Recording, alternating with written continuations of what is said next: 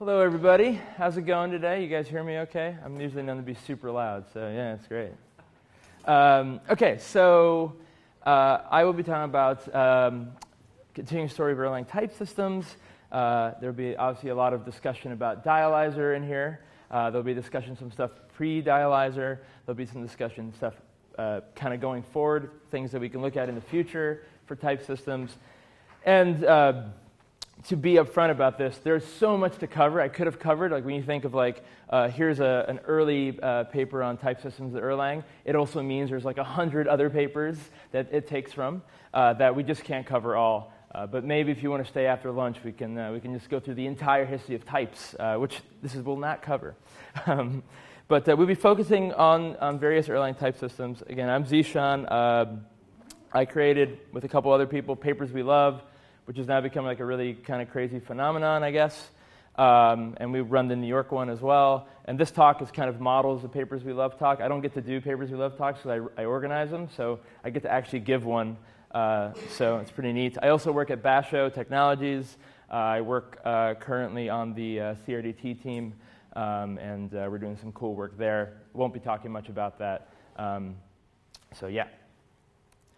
And the preface here, I actually don't know very much in general. I've been doing Erlang for about a year and change.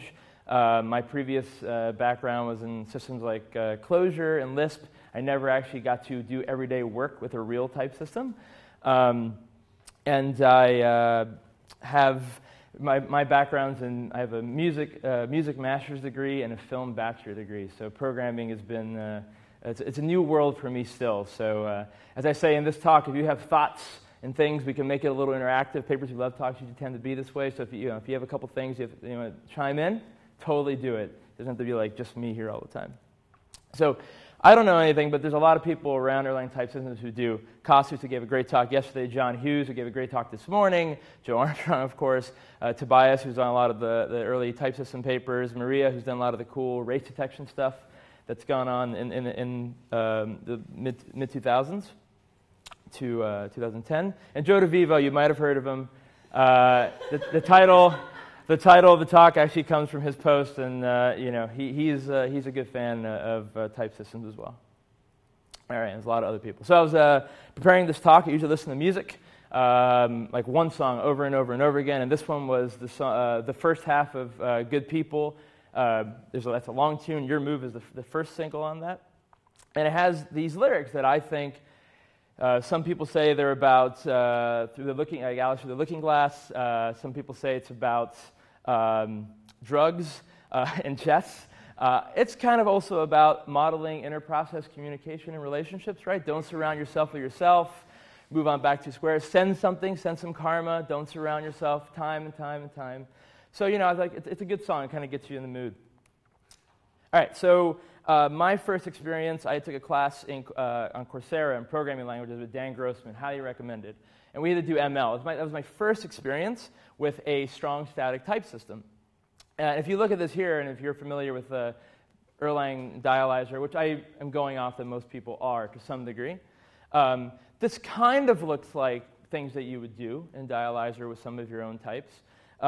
The one interesting thing of note, though, is even though we have that underscore value in ML, and this is like a variation that I ran on standard ML of New Jersey, that underscore doesn't mean anything. That underscore means it has to be something of rank. But we don't care about it here in this pattern match. So something to keep your mind on, because things we can do in Erlang, of course, that underscore could really be anything. And then we know in Erlang that it's a dynamically strong type language where we can't do things like this. We obviously have these runtime checks. Those things we know. It's pretty typical for these things. Obviously, we're not talking about things like duck typing, stuff like that you would see in Ruby and whatnot. And people love talking about types and fighting about types and the wars on types. And here's just like a handful of things I pulled from Twitter. People are the Jaden Smith coding one's my favorite. I hope Erlang wins an Oscar for best type system. I don't know how that got generated. It's a great Markov generator. It's amazing. But people have been asking for a long time. I mean, actually, what the sad thing is, if you read through these tweets, and you shouldn't, is that people complain. A lot of people still think like that Erlang has no type system at all, that people don't even know dialyzer exists. Or as someone said, I don't know if I think I didn't put that one on here, but someone said, it just helps you out a little bit, which is, it can actually do a lot more. But interesting things as well. VP Unpopular Things says, I would argue Erlang and dialyzer is superior to Go's type system. So that's, I think, a really interesting tidbit. And at the end here, Jay Lewis talks about idea of the non-trivial problem of multi-party session typing, and we'll actually talk about that in this talk. So it's like hint at the future. So if anyone knows Bob Harper is a big person behind ML and the SML spec for many years, hardcore type theorist. He says dynamic typing is but a special case of static typing. Basically, that dynamic typing is just one big type, the whole program when it runs in runtime. One that limits rather than liberates, one that shuts down opportunities rather than opening up new ones. I have had the pleasure to have a class with Bob. He's a hardcore type theorist. I saw him in a talk at Popple, an academic language thing, where there's a whole track on gradual typing, and he was sitting in it, and someone asked, so what are your thoughts on gradual typing, Bob? And Bob goes, oh, what, I wasn't paying attention. So, you are going to have these wars of people and people who feel certain things. And here from one of Costas' papers, actually, is this great quote, all is fair in love and more, even trying to add a static type system to a dynamically typed programming language. So it is always going to be a war. But now we've moved into this world where we have gradual typing as kind of a normal thing.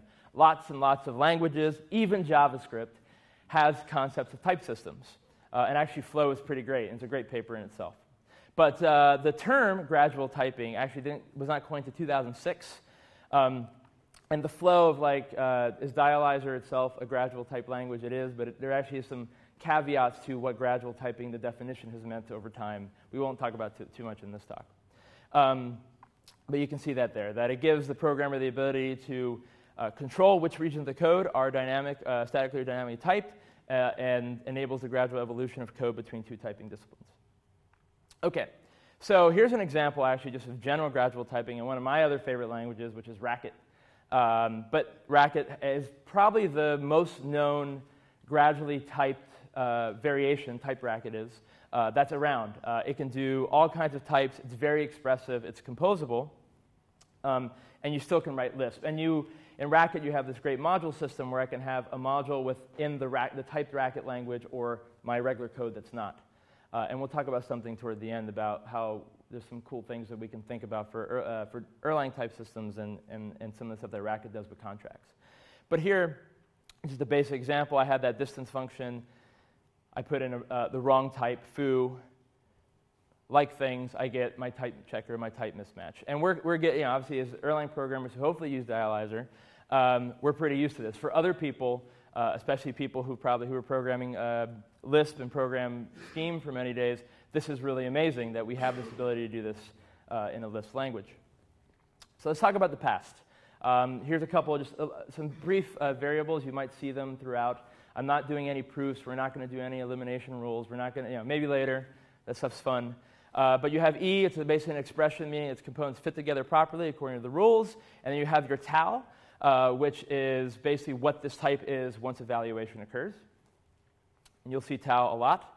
So we talk about the beginnings of the history here. We talk about type inference, we talk about soft typing. I mean, dialyzer itself and the contract system, everything built in dialyzer is well, not the contract system, but dialyzer itself is a soft type system in the sense that we try to use inference to and apply it to this dynamically typed languages. So there's a lot of really amazing work in the past.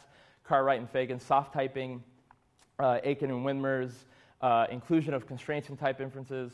So the idea is that in soft typing, you're removing the associated runtime dispatching. That doesn't exist. And your focus is on statically catching type errors. That's pretty obvious. And the overall approach of them is that you normally want types to describe the form of the data supplied to it and produced by the programs. The association of types to programs is done by a set of inference rules. These are pretty much things. If you have any type system, these things apply as well. But in a soft typing approach, I give you my program. The entire program is now susceptible to inference. And that's the softness of it. In the work that we'll get to when we talk about success types, principal typing was actually a huge, huge influence on the work that Costas and others have done. which is this idea of finding a way to represent all, oh, a little misprint there, all possible typings for a term, which this sounds like success typing, right? And actually, it was this early work in it as well, which is pretty amazing that you see success typing even talked about, I think this is in the 80s. Not only is a principal type, it's also the associated environment. The type signature only holds if the argument in the application are subtypes of the arguments of the signature. So in some sense, right, the environment is exported from the function to the call site.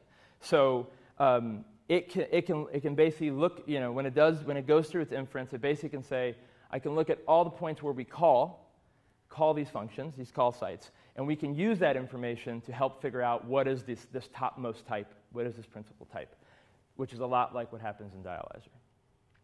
Okay, so the first Erlang-centric type paper that I found was this master's thesis. It's truly a master's thesis in all its glory, good and bad, by Anders Lindgren, where he was trying to prototype a soft type system for Erlang.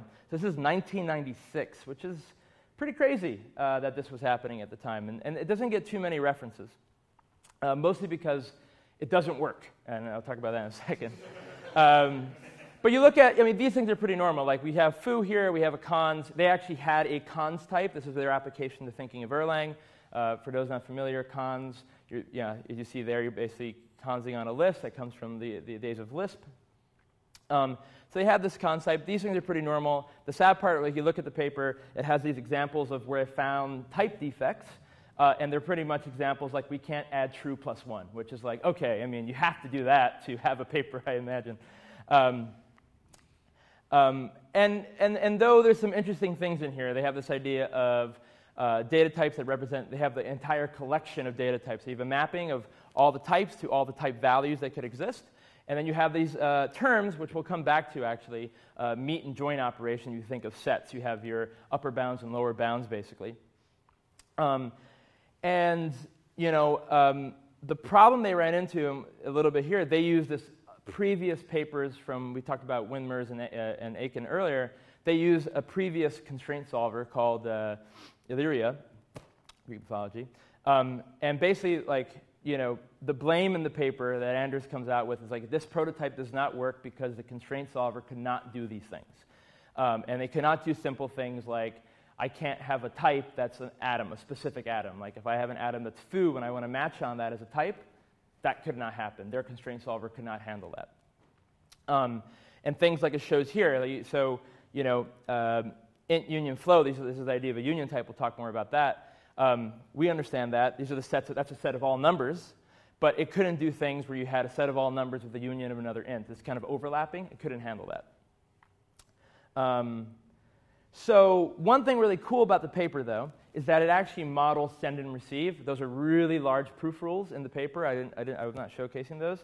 But you'll see, actually, that's the thing we'll kind of get to in the theme that you'll kind of see is, I was actually really surprised they were, trying to do static time interprocess types. A lot of the other papers that come afterward in the era just avoid it altogether because they think Erlang processes are hard to find types for. So they don't have an annotation system. That's a big difference. They actually reference, we'll talk about the next, the Wadler-Marlowe paper on types. They actually reference it, but they say, look, we're not trying to do annotations. There's no specs. However, though, they tried really hard to extend the Hindley-Milner unification-based system for types. They tried to add all kinds of types. You have intersection types, union types, function types, constructor types. And yet, it couldn't actually work for a lot of these. But the ideas were there. I mentioned at the end here, as you kind of think of first systems, actually Joe Armstrong and Thomas Arts worked on a system that actually took an annotation language to generate HTML, generate web spec related stuff. I could not find that paper though and read it, but it gets referenced in a couple places. Okay. So this is the paper that kind of everyone talks about. If you still go on Twitter and people who are Haskell people and people from these other strong set of type languages, they'll be like, oh, didn't Marlowe and Wadler try to do a type system for Erlang? I guess they failed. We're never going to have a type system in Erlang, even though they don't know the actual history. And Marlowe and Wadler's work is actually, it's pretty amazing. This is June 97 at ICFP when they released it. Yeah, a little bit of the history of the story in Joe's History of Erlang paper is like Waller had a year sabbatical. He's like, I'm going to add types to Erlang. Joe, don't worry about it. They based it on some of the same work that we saw in the previous paper. And it has support of recursive types and disjoint unions, which we'll talk about in the next slide. It had a type annotation system, which looks kind of like Dialyzer, like we know it as today. And it brought about the idea of subtyping. So the idea is, and my next slide actually shows the difference between subtyping and unification. But subtyping is what we know is a big part of Dialyzer, and this paper does bring that about. And then they have these constraints where the whole point of what they do is that they want to reject code, and I'll show you some examples. So subtyping is basically a way to solve sets of constraints in this form, and you'll see this throughout. It's basically like a subset. And I have an image of what subtyping is. And if you know Java, you know you have a cat, you have an animal, you know something about subtyping. So unification is what the Hindley-Milner type systems are really about, where everything has to match in the entire spec, which is very different from what subtyping needs. So unification-based systems, they are obviously they're obviously more strict than subtyping. Subtyping is much more generalized. So the example above is a really simple idea that we know of as a subtype. So for example, like in Ruby, everything is a subtype of the object, and you can basically have subtypes of subtypes of subtypes. And the bottom here is actually the subtype system for Dialyzer, where you have your any, which is your the most upper bound, and you have none, which is your least upper bound. If you hit none, in Dialyzer and actually in Waller's system as well, if you hit none, then you have a type conflict. You have an error. But obviously in Waller and Marlowe's paper, they're more akin to some like old school ideas. They want to change the way you write code. They're going to reject your programs, unlike something we get in success typing. So the one part I wanted to bring back is at the end there. This is actually from Joe Armstrong's History of Erlang. They had disappointing results from Waller's work. So a couple of the key things was it only worked on a subset of Erlang. And probably the biggest thing is that they completely miss anything to do with send, receive, and processes. They completely say, it's trivial, probably later, we're not going to deal with it, which it's obviously not very trivial. Okay. Or it's obviously, yeah. So some things we talk about just to get some of the vocabulary right. So unification is the process of looking at each of the constraints and trying to find a single type that satisfies all of them. So like to unify two type expressions to find substitutions for all those variables and make them identical. And in a lot of the work, like one of the other influences, again, papers upon papers upon papers, is this Wright-Cartwright thing where they actually tried to apply an early version of soft typing for Scheme. It wasn't until we had things like Type Racket and the work they did for Dr. Scheme later that actually became the type system that we see now. But they were trying to do the same thing where they were trying to do subtyping with union types. Okay, so in the Waller paper, this is actually like I think the great example. This is like the example that tends to be used on where it kind of doesn't follow through. Hey, Costas, how's it going? Good to see you.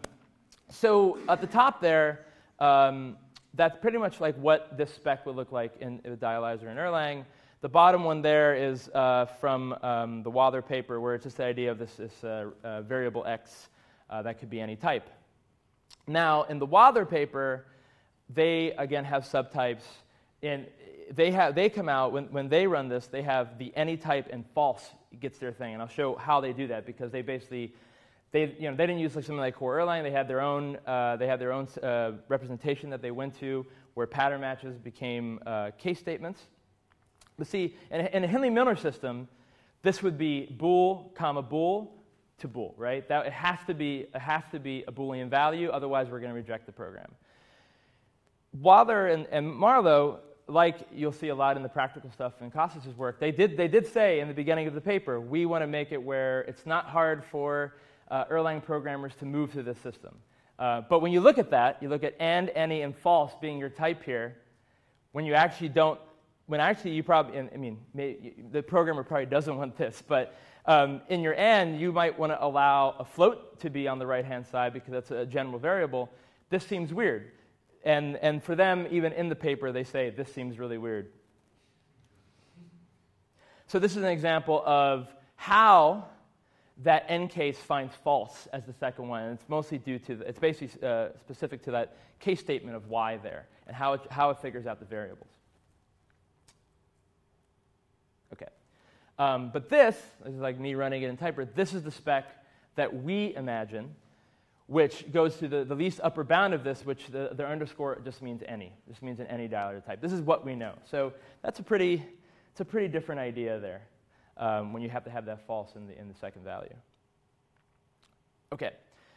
So right kind of before dialyzer hits, this is around the same time, 2002, 2003, in terms of papers, kind of being worked on the same time. Nystrom had a soft typing system for Erlang. This was 2003 Erlang workshop.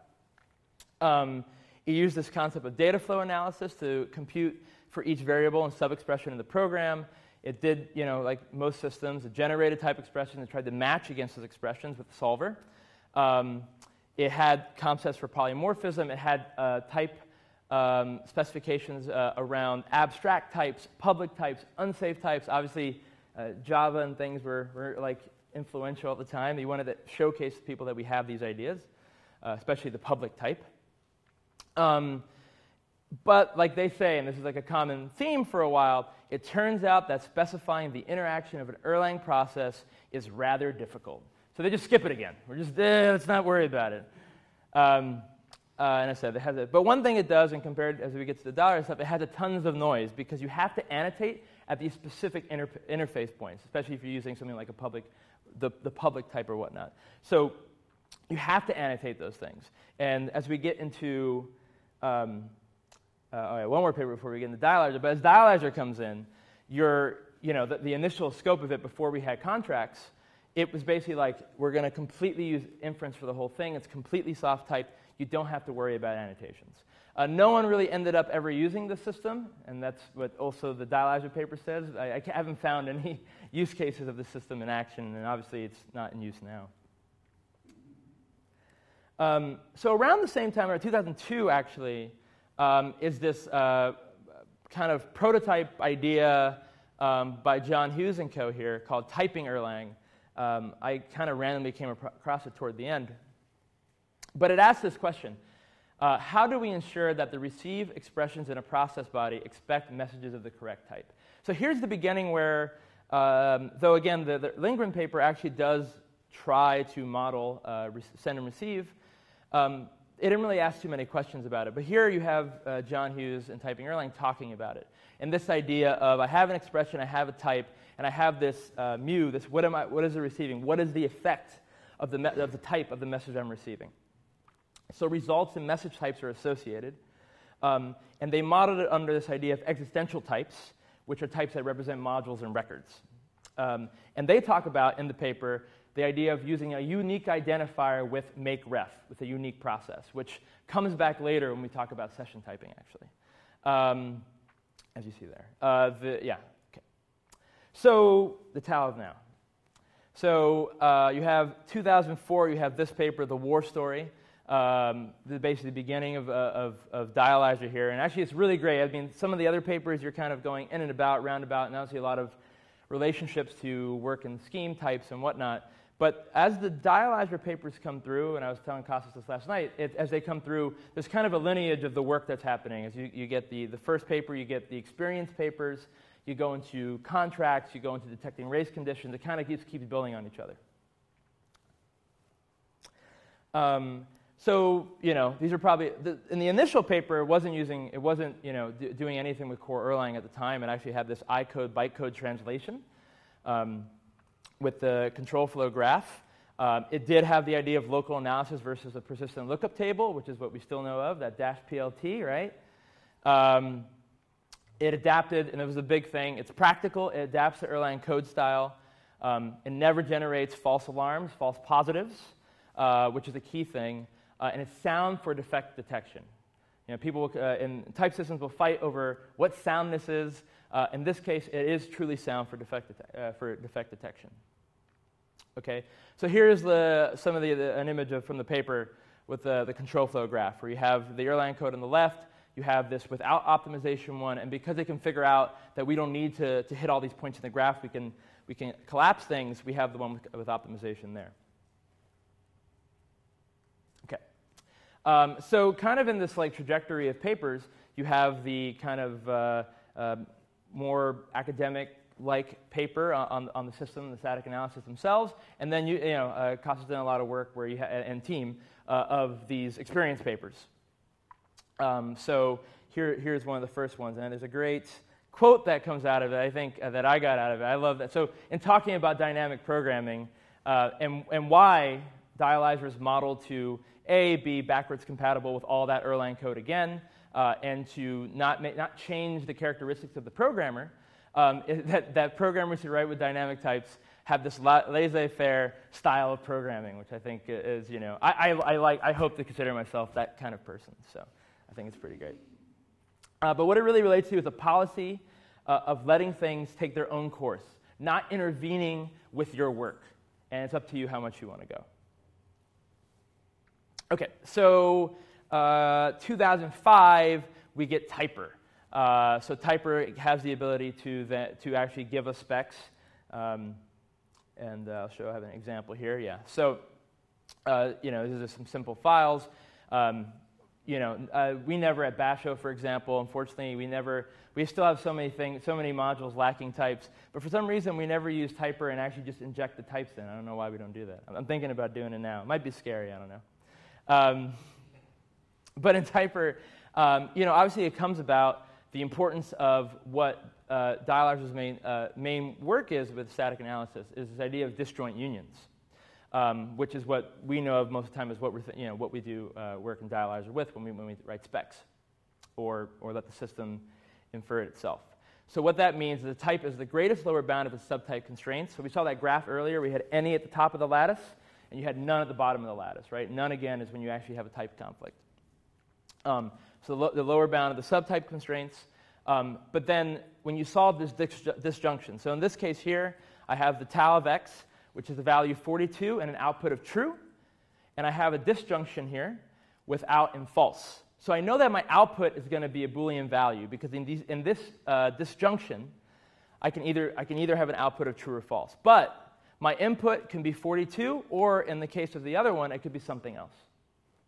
So the way Dialyzer works on this is that, again, it has all these disjunctive unions where you solve the types within the subtype constraints first with a lower bound, and then when you do the comparison, is this going to be is this going to be a number or a value or something else?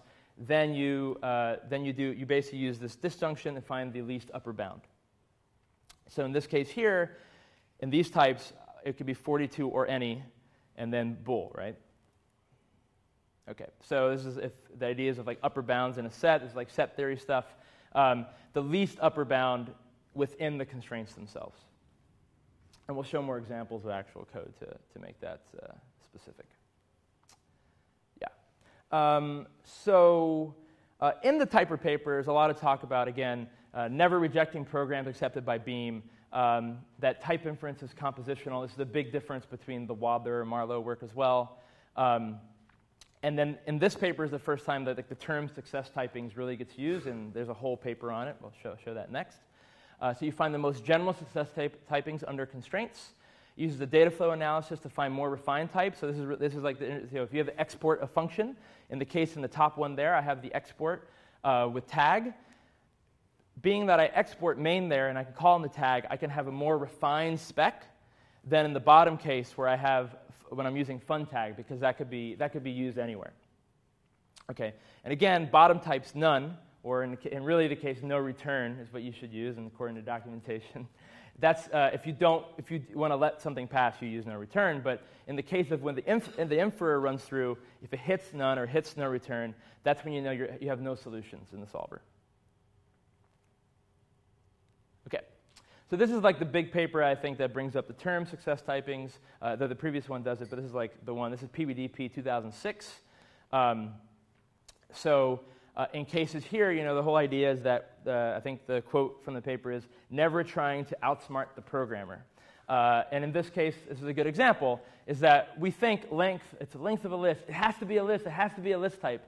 But not in this case, because I can pass pi into n, and I got to let that go. And some people find that scary, but there's a beauty to it. And obviously, the more you add specs, the more you add types, the more refined they be, the better annotations you get, the better type system you get.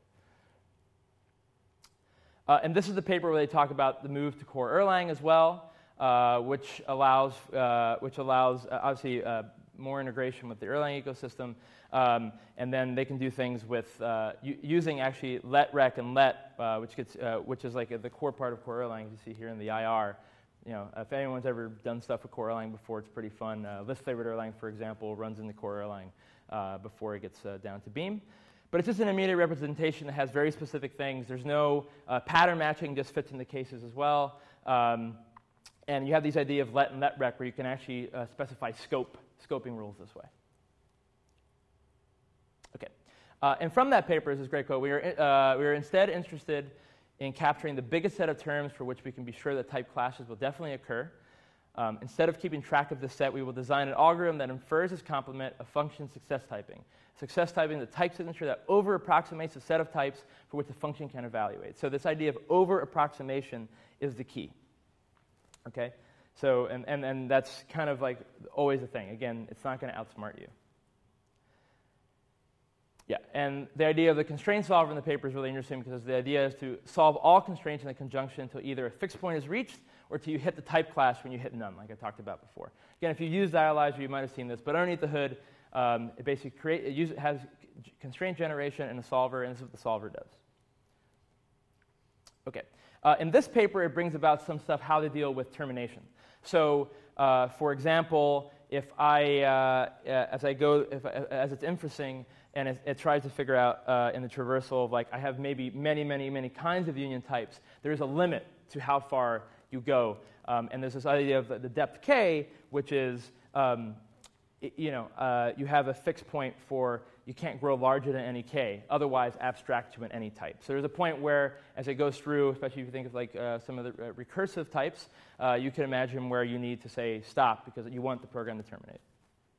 The system to terminate. So it infers success typing for the functions by analyzing its nodes, which are called strongly connected components.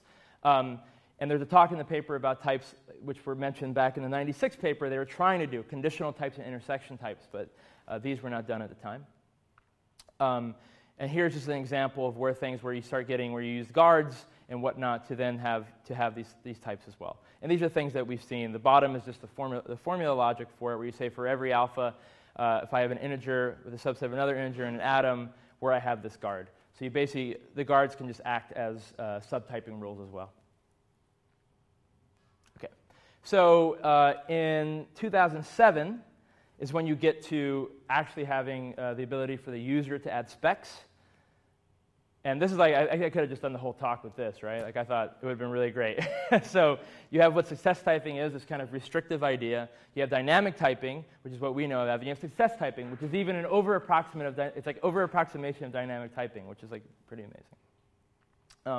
So the idea of the success typing domain is using an upper bound of the argument types at the call site, right? It's the most upper bound that you can get of these. So kind of actually going through this paper is really interesting as well, because you get some things that have changed, that the specs look a little different than they do now that we're used to.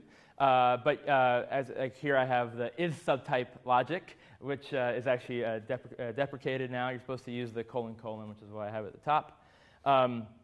But you see here, you can even specify with subtypes like this. So in this purposely errored code that I wrote, for an increment of a number type, I say, but give x input of x, so it's parametrized type. X returns x, but that x should be a subtype of atom. Obviously, that's not true in the actual code. This is running it through typer, and typer gives me the inferred signature, a number to a number. So contracts, which is what they're called, and I think it's pretty great because I've always thought of it as I came into Erlang, specs, annotations. But contracts themselves is a huge thing, and obviously in the scheme and racket world, everything is called contracts. But a lot of the work they're doing is around contracts. There's a lot of new work on contracts. But here is actually the paper where we have the ability to have we have function types, we have polymorphic contracts, I always thought this one in the Erlang docs is really great, where you have the ID of x, returns an x, returns the same x, where that x is a tuple, which means it has to return the same tuple. It's a dummy example, but I always think it's kind of fun that these things do. I mean, it's actually really sad, because I was going through this talk, and at Basho we have a lot of Erlang, and not only do we maybe lack some we lack some specs, we lack we throw away third-party dependencies all the time because we don't want to work with those, or even some of our own sub-libraries. But actually, I think modeling these polymorphic contracts would be really, really great, and we should do more of that. I don't see that in much Erlang code, actually, and it's actually pretty powerful. So in the same idea, we have contract overloading, right? So you can do things there where, again, those guards match, but my contract can take these multiple types, and you can either make that, you can obviously make that pretty refined. But this allowed for obviously more refining. And then you have another experience report on the work on Wrangler, where here you tested real objects, exposing their type information, and working through the process, right? So the same thing you should do as you go through your Erlang code. You should start. You have dialyzer. It's going to do the inference for you, but you also should then start adding guards, where you can add guards. Export. Be good about your exporting and what you want to export, so that to help the data flow analysis. But then in this paper, as Casas does, he works through the adding type declarations and contracts to get the most refined version of the Wrangler code that they can. So in Evan's talk at the keynote, so this is like a paper that I came by and I was kind of surprised by. And now I'm going a little bit out of order, because there's some cool stuff with race condition detection that comes before this paper, but I think in order it makes more sense to showcase it like this. So we saw Evan's talk, and he has a great post called Compilers as Assistants. So, there's a thought of, why can't type systems also be assistants as well? And Peter Norvig has talked about this a bunch. So there's this paper, which is not used as like main part of when you download Dialyzer now. There is a version of it that you can download. This is the idea of program slicing. So to give you an example first, and I'll define it. But we have this function here, which is going to have an error. So Dialyzer, if you look at the top parts, it says the pattern 1 can never match, the variable y can never match. Those are things that Dialyzer will normally give you. But when they were working with program slicing, it's still like kind of a prototype on stuff, but you have this ability to get the lineage of where the erroring would have went wrong. And program slicing is a thing. I don't even know much about it till I went through this for this talk, and I'm like, I really want to do a lot more research on it. It's really interesting. And what it's like from Wikipedia. It's the computation of set of program to statements, the program slice that may affect the value of some point of interest, and they call that the slicing criterion. And usually, program slicing is used for debugging, which makes complete sense why you might want to use it in something like Dialyzer. So the next graph shows the system they built for it in that paper, but basically you have to label all the parts of the function, and they have this labeling done as a kind of version of a labeled core Erlang. So this is the entire compilation process that's around this paper. And this is a pretty dense paper, by the way. It was actually, of like all of them, I think, one of the densest. But also I didn't have much knowledge beforehand on this. But Erlang, core Erlang, you have that labeling component, which is on core Erlang. You have your generation. This is all typical stuff that we see in Dialyzer, but except for this part after the constraint solving, where you have these slices, and then you refine these slices, because once you have an error, so that's like the third phase, right? The parameterized program slicing. Once you have a set of errors, you don't want to give back the entire lineage of all the code that would have been within that error. You want to refine type of only the lines of code that affect the error type conflict. Which, again, in this case here, it's not every line of code from here that we get back. We get back only those that were labeled and specific to the type class. Okay. So in a lot of these papers, and I think the really interesting theme that kind of came about for me was that we were moving. There's some stuff around stem receive and processes, types across processes. Again, you see some of the papers. The earlier papers kind of just go, this is too hard, this is too difficult. So then you start getting some work where even Casas and team, and Maria here, who's doing a lot of great work, where they're trying to detect things around race conditions. This is in 2011. And there is this option, right, with race conditions that you can have on. I was surprised to look at Bash code where we actually removed that from our entire build system. We have a build system with Dialyzer, but race conditions was gone for actually React CS. And the reason was I looked, I was like, oh, archaeology here, look at some history. And the reason was it took too long, which before I explain what it does, I think it's basically, if you look in the docs, it has this, which is include warnings for possible race conditions. Note that the analysis that finds data races performs intraprocedural data flow analysis that can sometimes explode in time. Enable it at your own risk. Which, now you know, right? So,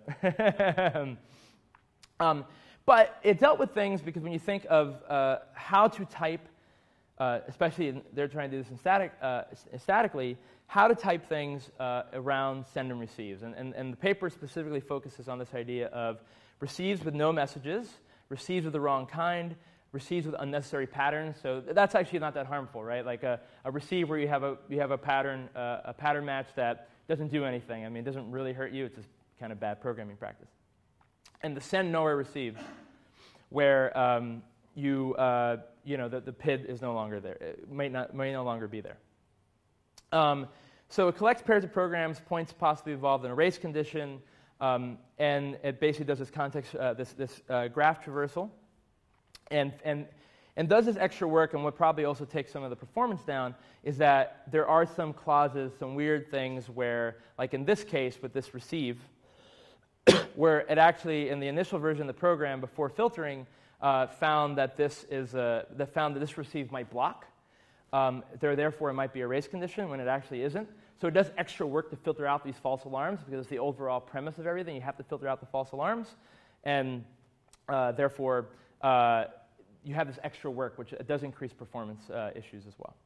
Okay. So we have these thoughts. There's a lot of other work around testing, Concur, which is also out of Costas' group and Maria's work as well. Model checking tools. We have polls for random scheduling. So we're thinking about concurrency. So the last part I'll go over here in the last 5 minutes is this idea around session typing. So they were designing the idea of like the pi calculus. That's a whole talk in itself how that works. But the pi calculus was created by Milner in '92 and coined that way as a calculus of mobile processes. And when I brought it up to a friend of mine, they were like, "No, there's no way they're talking about mobile technology." And they're not talking about mobile technology. They're talking about the idea of like anything that's a mobile process. Though we're thinking this far ahead of now we look at the work that Chris was talking about. Let's say with focusing at the edge. So the idea of session types, the links between processes can be sent between processes. So you have this. They're basically protocols that determine how nodes communicate to each other, and they're based on these concepts around linear logic, which is I can send a channel at most one time, exactly one time. Because if I send it again, I break things, and basically in the system we'll talk about in Erlang, they reject things like that from occurring. There were 2 papers on it. There was one called Session Typing for a Featherweight Erlang. And again, the session types, there's a lot of things on session types, by the way. It's a whole talk in itself. But these are the focus on the Erlang ones. And Featherweight Erlang had this idea of correlation sets, and they needed unique references. And I'll show you as we talk about quickly how communication gets processed. But the idea is if I have A and I have B, and I want to create a session for those things that they can only communicate with certain messages to each other, you need a unique identifier to make sure that if node C comes my way and I'm participating with B in a specific communication process, C comes in, I want to make sure that I know where did that process come from B or C. I'm only working with B. I'm not working with C. So they used the idea of having a make-ref as an identifier, which goes all the way back to John Hughes's discussion of using make-ref as an identifier in his types idea, which is really interesting. Problem with this paper, it only deals with binary sessions, so only A to B, only B to C. But in Erlang, as we model processes, many nodes can talk to each other. We think in React, for example, there's fallbacks, there's primaries, things come in and out. We have to, how do you deal with that?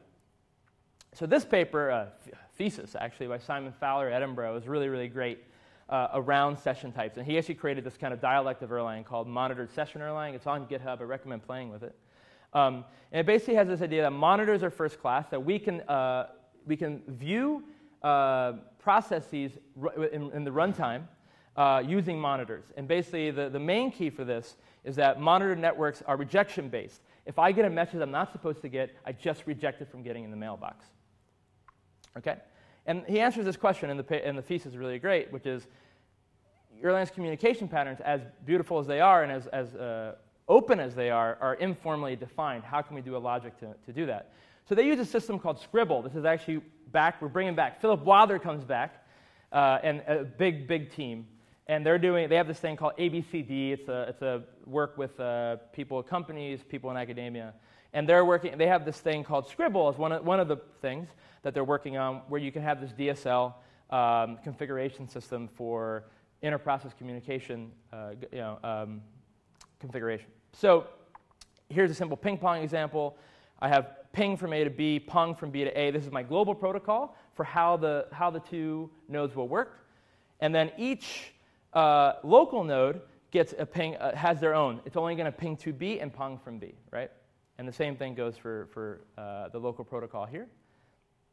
Okay, here's like a larger protocol. And these actually look like finite state machines. They're actually called communication finite state machines.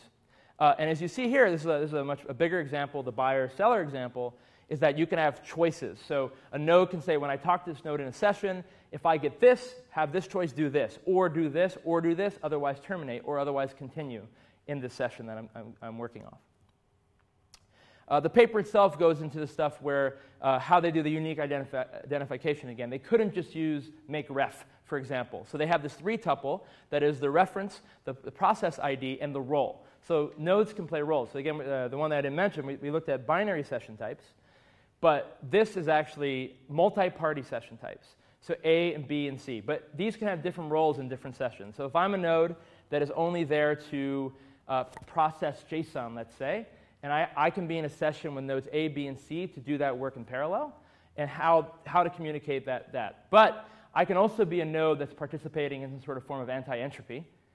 That's a different session. And we can model these things at different sessions. And anytime we hit a failure, especially in the case of monitored session Erlang, we're not going to break the system. We're not going to fall down. We're just going to reject the things that don't fit the protocol. And this is kind of the really awesome thing about session types. And that's just how the initiator process. The paper really gets very long. It's 130 pages, but highly recommend it. So to conclude here, so what patterns do we see? We started with, we want type systems.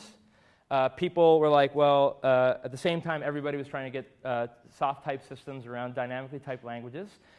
Erlang came around too. Then you had, actually really good work by obviously Costas and team to actually make that. The biggest thing is why people used Dialyzer compared to these other systems. They integrated in the system. They made it work. And it's easy when people can just go, wait, can I just try it? It works, of course. I mean, that's user interface 101, right? But you see the through line kind of goes, we get type inference is the main thing. We get specs.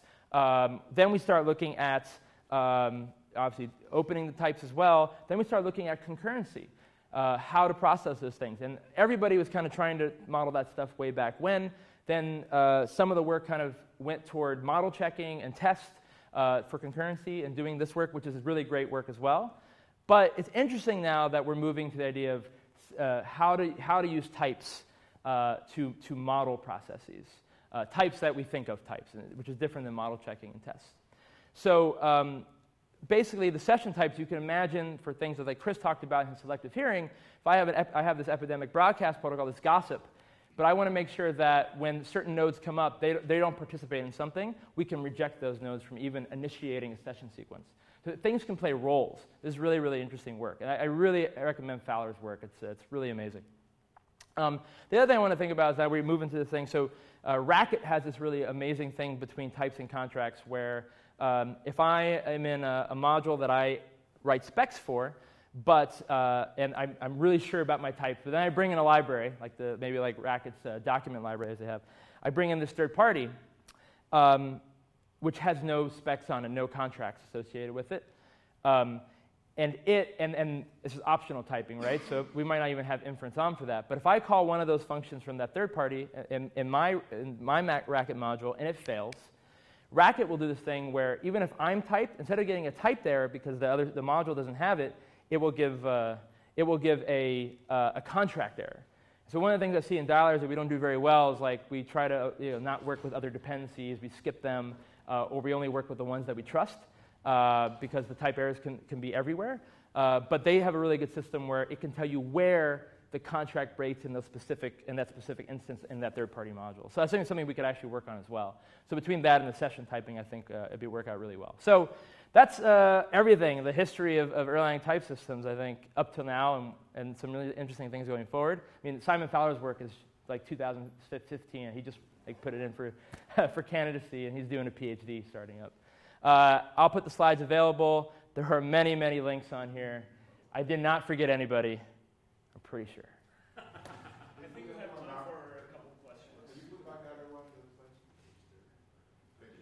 Yeah. Any questions? We posted online on the Online Factory website. Yeah. And you will be able to link the links. Yeah, let me have a few minutes. Lunch. Any questions? Were any new conquests fitting to that whole? Because they had really sophisticated optional typing, including Yes. Yeah. since like the late 80s, I think. Yeah, and they get mentioned in the early soft typing papers. I don't think they publish. Yeah. They get kind of randomly referenced in, like, I think in the theses and stuff, they get mentioned. But yeah, I think, I mean, there's a big thing with not publishing, right? And white papers we love exist. For example, having an argument with a good friend of mine, David Nolan, about, I went to a talk at ICFP about this idea of like monotonic transitive change from separate memory process to a shared memory one for performance gains they were doing in Haskell. And Clojure, for example, has had this in a long time after Phil Bagwell contributed some work for them to Rich Hickey. But they never had a paper. I mean, Bagwell's paper is on there with the ideal hash tree stuff, but there's not too much in it because they're transients in Clojure if you ever use them. They're really great. But there's no discussion about these things. And it's just that's the hard part sometimes. At the same time, a lot of people in the industry are not reading papers per se, and they use it in these systems. And people are not kind of always following up. And at functional programming conferences in academia, a lot of it's about what happened in Haskell now. But actually, Haskell, for all its amazing things, it's an amazing language. It's not always the freshest on every idea, right? So, yeah.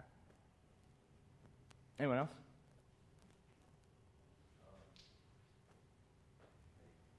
Does any type system describe possible errors? So Erlang is all about concurrency and communications. Something may fail. It's all about that expression principle. But in some cases, we may survive to ignore some errors, but in other cases, we must fail. So Yeah. does any type system cover this? Does the last part? For example, let's take just module maps. Yeah. Yeah. It has two get functions. One takes 2 arguments, and another one takes 3 arguments. Right. Get with 2 arguments may fail, for example, if it doesn't exist. But, for example, if there was no get function with 3 arguments, I would just probably handle this error and not fail in the process. So, does any type system cover this case?